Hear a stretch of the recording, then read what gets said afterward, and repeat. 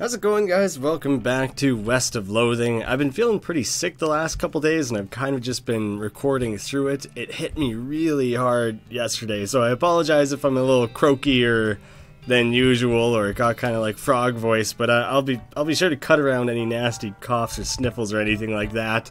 So I've seen a few things that have hinted towards that I probably should just be selling these things to Pete. I wasn't sure if I should be hanging on to them, but I think I am meant to just sell them to him. So what do you say, Pete?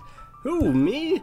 Well, heck, I say all kinds of things. For instance, double-crossing machines, can't trust him no more than a blasted sidewinder. Taking a swig of whiskey, he's looking at the rock. Last time I said no, I'll just sell it to him this time.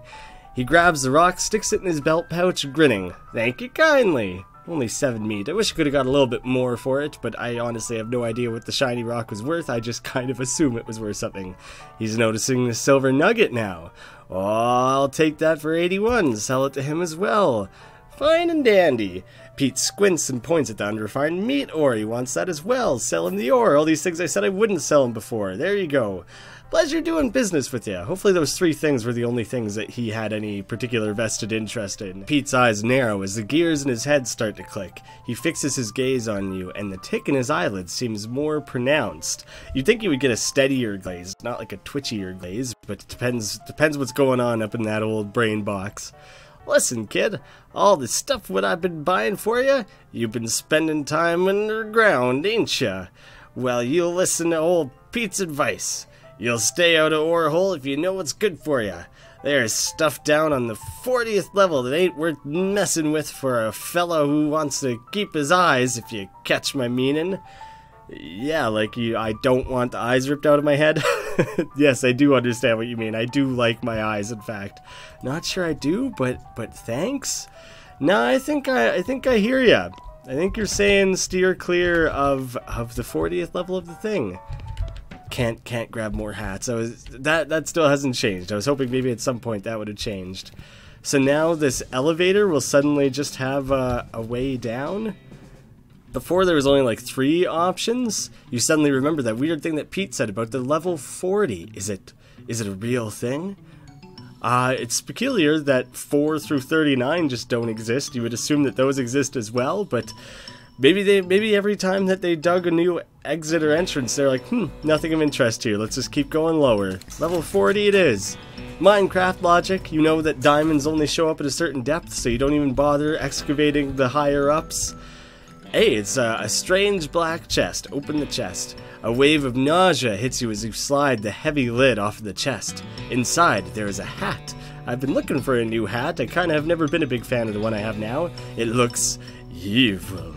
And not in an abstract way. It has eyes, and they look like they're the eyes of a murderer. And it has teeth, which look like the teeth of an animal who would be a murderer if animals understood the concept of murder. That's a strange thought. Animals do just kind of murder all the time, but in the animal kingdom, it's just kind of, it's cool. No one's too concerned about it. Put it on? You have a sense of foreboding. Something tells you this is a bad idea. It's me. I'm telling you this is a bad idea. Is it the hat? Is the hat telling me? If you put this hat on, oh, maybe it's like the narrator? You won't ever be able to take it off, and things will be much harder for you. It'll be as though your life is a game, and the game's difficulty level is greatly increased, if you catch my meaning. Upgrading to hard mode. You know, the battles haven't been too challenging, and I have to think that if it's hard mode, maybe I'll gain more experience and, like, new pathways and stuff will open up. I'll give hard mode a try. Yeah, bring it on. I say bring that shit on. You gained item, the hard hat. Ooh, that is a mighty cool hat. All this quietly snarling hat wants is to slowly eat your head. Is that so much to ask? Well, his teeth look like they're on the brim of the hat. My head will be on the inside of that, so I guess I'm kind of... It's gonna be awfully hard for him to eat my head is what I'm thinking. Makes the game harder and can never be removed. You grab the terrible hat and put it on your head. You hear a sigh of pleasure coming from above your forehead as you feel that the hat's teeth sink into your skull. Jesus fuck. That I don't like... It's creepy enough as is and sounds brutal. He's just chomping straight into my dome. But I don't like the fact that he has a sigh of pleasure. I don't like that this thing is like, ooh, yeah, delicious head meat. This is gonna be great, a voice whispers. Fucking, is this hat gonna talk to me from now on? Shudder, yes, that is the appropriate response. I agree with that. What do I do with my old hat? Do I just throw it away? I still got it, I still got it. Oh, I lose the 1 moxie. I kind of liked having the 1 moxie. That's it, hard mode it is, I guess. Everything's all empty now. It looks like, yeah, nothing else that I can really do around here. So back to town? I think it's about time I pick a partner and we head on out. So my choices are Doc Alice, Susie Cochrane, or Old Pete. I don't know if I really wanted Alcoholic on my team. She didn't seem like she had that much to offer as a character other than being a raging drunk. Old Pete, kind of same thing. He's a little bit of a loose cannon. Having someone, a wild card, one could say, like that could be good. I think I kind of want to bring Susie Cochrane. She's got some demons that need exercised. She's got a big old rifle. Seems to be maybe the most developed character. Her and I don't seem to have the wittiest banter. We don't really make a lot of jokes together, but I think she's my favorite character out of the group. Thanks again for getting my rifle. Let me know if you need a hand or want me to go west with you. How do I like approve that? How do I say yes, make that happen? I probably it happens when I get ready to leave here. I hope I don't accidentally leave without her. That would suck. Ride old dumbass out of town. I mean, I guess I could have a crazy horse and crazy old Pete, but that seems like a bit too much crazy. You gotta even out the boat a little bit, you know? Although I wonder if I abandoned the necromancer storyline by not choosing Doc Alice, and that sounded pretty cool, actually. The way these characters are phrasing things, I think I must choose as I'm leaving. So yes, I want to leave. Alrighty then, you're properly horsed and ready to start your new life in the West. All you need now is a pardner. Somebody to share the trail with, somebody you can rely on for emotional and combat support. Go it alone, your hard hat smiles at the idea. Ooh, no, I want a partner. I want to have someone there with me. I'm going to take Susie along. You pop back to the saloon and collect Susie and hit the trail. Oh, and one last thing before you go. Up until this point, I've been automatically spending your experience points for you. I'm happy to keep doing it, and I promise to give you a nice, well-rounded experience. Shall I keep it up, or you prefer to decide for yourself where your XP gets spent? Oh, damn. I think I'm happy enough to keep it just automatic. I don't need to be spending a shitload of time trying to decide where I'm going to be allocating things. I kind of prefer to just keep the story moving, so I'll just let it be a nice welcome surprise of where it gets spent. Alright, let's go. Check your map. You consult the southeast-west map the hostler gave you. It only lists 2 things, the town of Dirtwater and the Manifest Destiny Railroad Company Western Mount Camp. I kind of thought I was just going to be going to Dirtwater. So I guess I can't go to the railroad right now. I wanted to head to Dirtwater. That's where I said I was going to go, so that's my new thing. Day 1, the first day of the rest of your life. Ooh, Susie's freaking out. Let's have a quick chat with her. It's your partner. Hey there, Susie. I'd like to check up on some of the ranches in these parts. See how bad the cow attacks are getting. Ooh, I kind of like that I get to pick up this cow storyline, because that was as intriguing than Necromancer, if not maybe more, so I'm kind of glad I chose Susie for that reason. Alright, do you know some?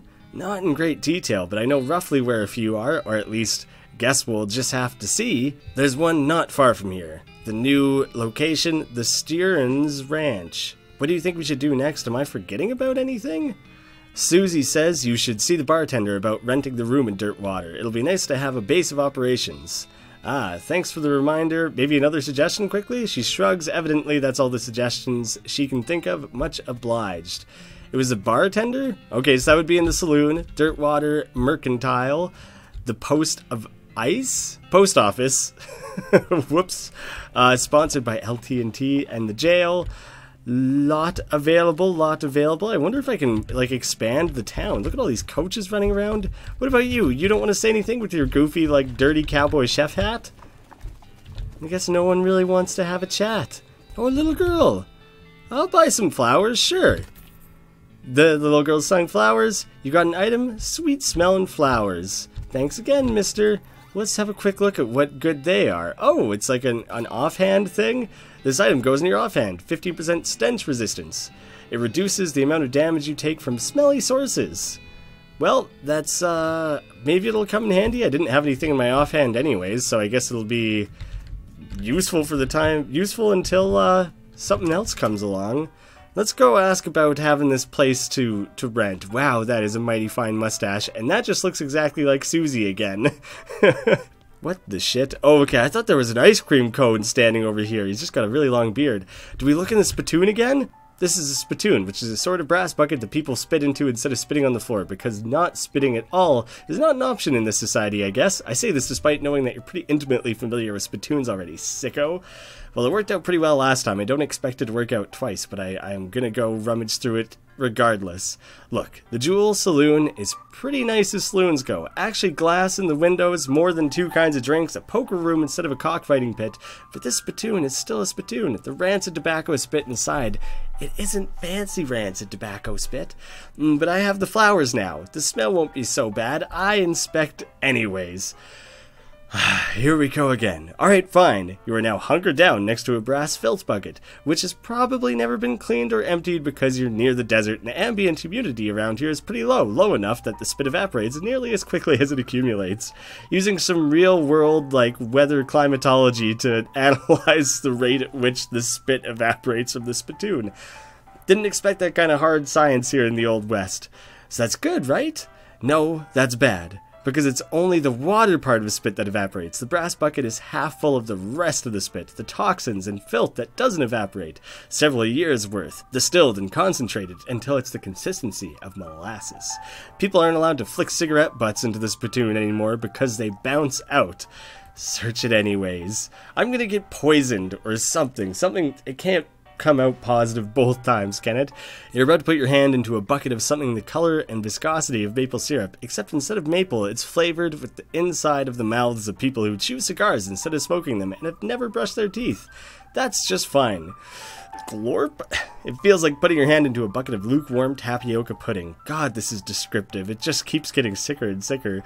Except instead of tapioca, it keeps using food as a reference, and then being like, but not food, something much, much worse. It's basically poison. It smells like something ran over a skunk, waited a week, and then set it on fire. It feels like your hand is dissolving. Keep searching. You found something. You found a tacky, filth-covered porcelain cow figurine, and a useless, disgusting thing that will make a great heirloom for your children, assuming you're still able to have any, and you hate them. There's a risk that this thing just may be completely sterile. You have to hold this little porcelain cow upside down because it's filled with tobacco spit. You don't want it to spill out of the little hole in the bottom of it. This item goes in your offhand. Wow. Fuck those flowers. This thing's disgusting, but it's way better than the flowers. Although I don't really do a lot of melee attacks. After putting myself through all that, I think I really have to switch it out. I can't. It doesn't look like I can gear up Susie, can I? She just kind of stays as is. I want to talk to this guy who I thought was an ice cream cone, and then I'll talk to the barkeeper. The old man stares off into the distance, listening to the piano. Try to talk to him. He doesn't react to you at all.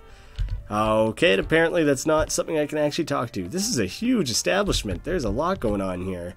See bartender for darts. Ooh, maybe I better play some darts. Whoops, didn't mean to go to the kitchen. That's somewhere I can go later. Let's talk to the bartender and get that sorted out before we worry about anything there. The couple guys who were just fighting in their sleep? These guys must have fallen asleep during a brawl. God, they must have been really angry about something. Maybe they only rented one room between the two of them and they're arguing about who actually gets to sleep on the bed and who gets to sleep on the floor. They're just that exhausted and now they're just sleeping standing. Waste of money to be renting a room, I guess. Well, howdy there. Always nice to see a new face in town. Welcome to the Jewel Saloon. Hi, thanks. I'm the Grimy Slinger.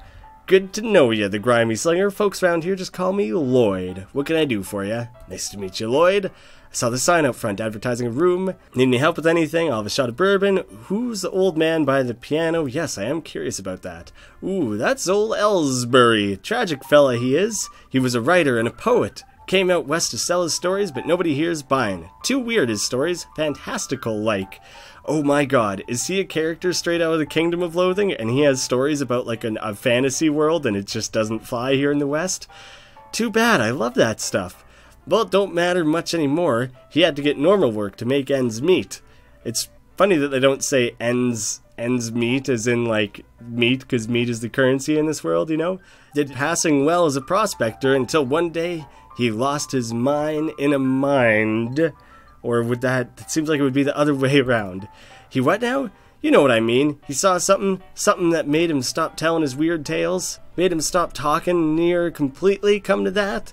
He just stands there by the piano nowadays. It seems to calm him down, and as long as he doesn't make any trouble, I don't mind too much. Be a little sorry for him, to be honest. Poor fella. Maybe we ask about what's the goings-ons around here are before we get a room. Well, if you're handy with mechanical type stuff, something's gone wrong with our piano player. I thought the music sounded a little off. Yeah, it's not supposed to sound like that.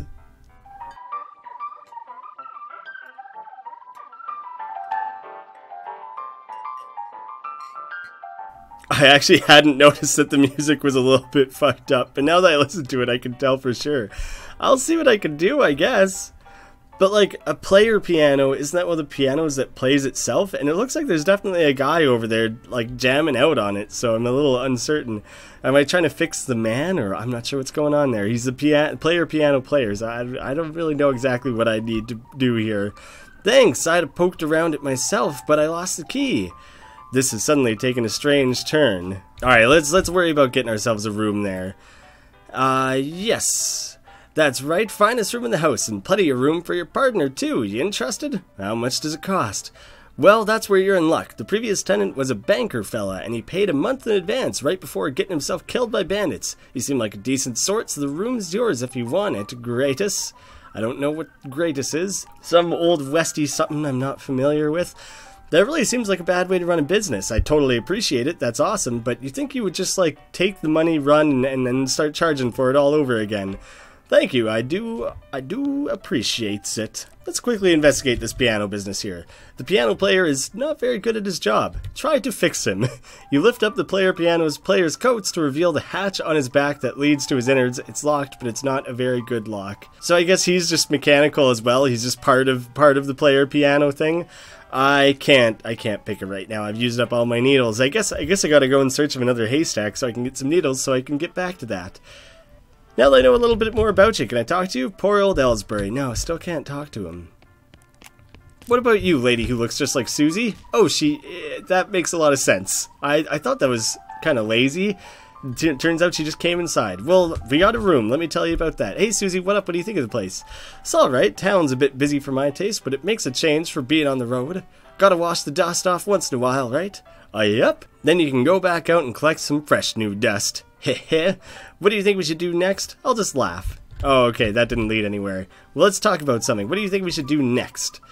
If we're looking to get a move on westward, I reckon a train's the way to go. Didn't the map the hostler give you have a marker for some railroad camp or other? Might be worth checking out. Pretty good idea, but that seems like that's going to be something we want to do once we finish up with Dirtwater. Like, I imagine we're going to want to spend quite a while here. Oh, damn. Really ended up with a huge map here. What does the wander button do? Maybe that sends you to, like, a random area? Not something I want to click on right now, because I'm going to wait until next time to venture on, like, explore some of the quests, talk to more people around here, not Lloyd, though I've already talked to him enough. Look for new things to do around Dirtwater before I go just leaving. I want to have options, you know, a selection of things. So next episode we'll be doing a lot of chit-chatting with people, and maybe we'll find a quest that we can carry out quickly. So thank you guys so much for watching. I'm only going to record the one episode in this sitting because I feel super rough, so hopefully tomorrow I'm feeling a little more bright and wide-eyed, and I won't I won't be feeling nearly as rough while I'm trying to record. Thanks for watching, guys. I will see you again soon.